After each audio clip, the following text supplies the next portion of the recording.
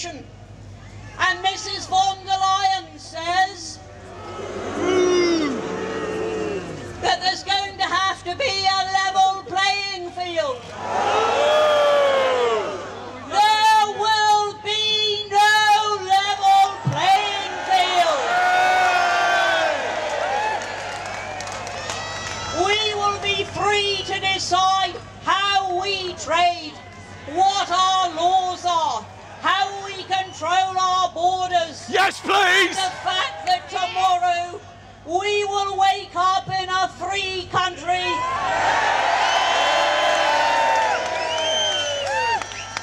is due to the Brexit Party.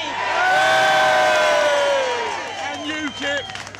Because it was the Brexit Party that, beginning last May, when we were the largest party in the entire European Parliament, it was we who began to get us out of the morass into which we had sunk.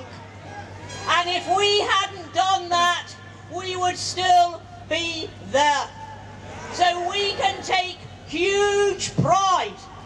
And look at you all here today.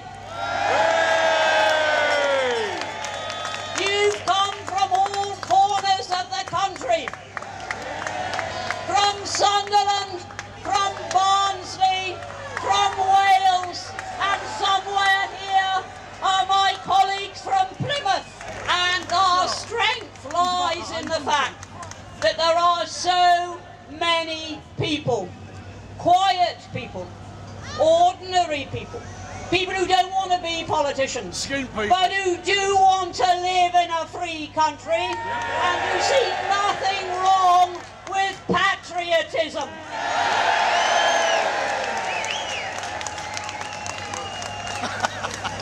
So I think that we can all congratulate every single one of us. Of course, mainly it has been the doing of Nigel Farage.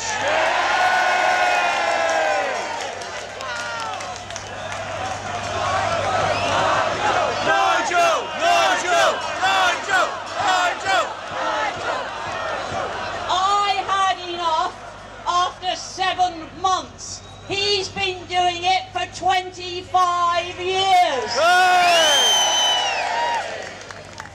So, ladies and gentlemen, tomorrow we will wake up in a free country with a glorious future, and we can be confident, dash it, we're the world's 5th largest economy. We don't need anybody to prop us up or to tell us what to do.